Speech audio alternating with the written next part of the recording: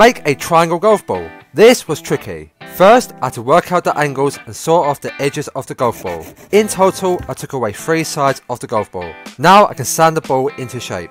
I am left with a pyramid golf ball. How is putting going to work? But, can I beat my dad who's using a normal golf ball? Dad's first shot, and I've named him Lefty Lucy. He lives down that left side. My first shot, and wait till you hear the sound of this ball. It goes nowhere. Listen to this. What's better, the sound or the shot? I found the green. We have a chance. Dad's second shot, and I wish I could buy this man's short game. He's dialed from around the greens. This is for par, and look at this. I know that was complete luck, but I'll take that. This is for the win. Never up, never in. Dad, you've got to hit it. That's a tap in for bogey. Can I tile a match? Yeah, no chance. But that's a cheeky note at tap in for double. Guys, what's next?